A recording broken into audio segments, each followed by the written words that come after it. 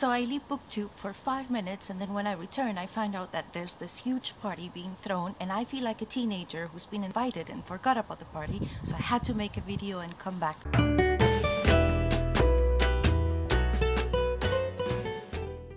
Hello everybody, I'm glad to be back, and I'm participating for the first time in the Booktubeathon. It's been hosted by Ariel, Bissett.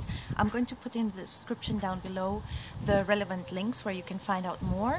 And really quickly, if you're visually impaired, I'm a middle-aged woman, white with brown curly hair, glasses, and I'm wearing a Bordeaux pullover with stripes. I'm in a garden with lots of green going on around me, and behind me is an apple tree. So let's get into the video. Now, challenge number 1 is really convenient. Read a book with a person on the cover. It's convenient because I've been reading this book. I'm almost halfway through it. It's called La Reina del Sur, written by Arturo Pérez Reverte, and technically it's just an eye and an eyebrow, but it's a person on the cover. Please ignore this. It's my toddler's way of saying I was here. So these little stickers just don't belong to the book cover, obviously.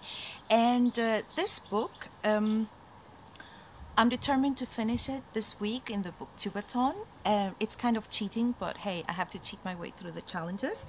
It's excellent. It's a thriller, but it's also very much about the Latin American culture, and sadly about a topic that's very important, and it's the drug cartels. So if you're in any way interested in Latin American culture, especially from a European point of view, and you need to understand more, I would recommend this book.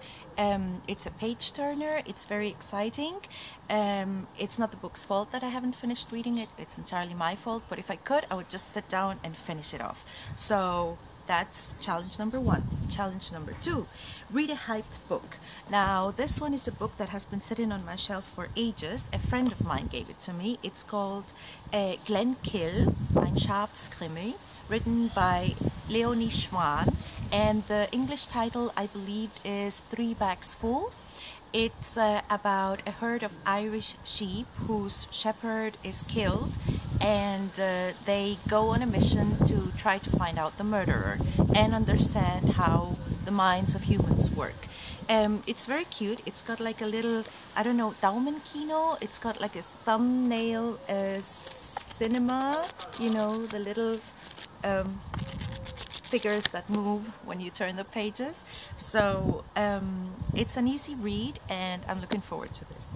Challenge number 3, finish a book in 1 day. Now, this one, obviously I have to cheat around a bit, so I chose the thinnest one on my shelf, which is Roald Dahl, The Way Up to Heaven and Other Stories. It's barely just 78 pages long, and yes, so a short story compilation. I'm looking forward to this.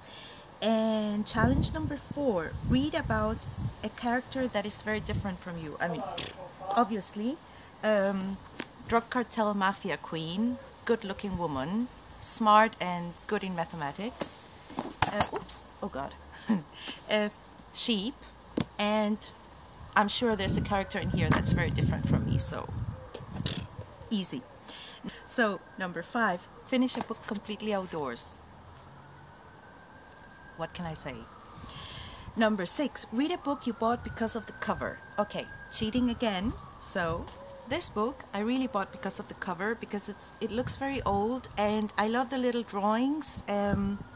It's got palms on it, and I'm always attracted to older looking books, especially if they have something like an Enid Blyton thing going on. And yes, this is what caught my eye, and I bought it, so there's my challenge. Challenge number 7, read 7 books. Okay, so that's 3 books. I need 4 more. You don't have to do every challenge, but because I've got a slight OCD thing going on, what I'm going to do is just replace the 4 missing books by my favorite comics. So that's it. I'm going to have 7. So what are your ideas? What are your to-be-read piles? And let's get reading, and let's have fun and enjoy yourselves. Bye.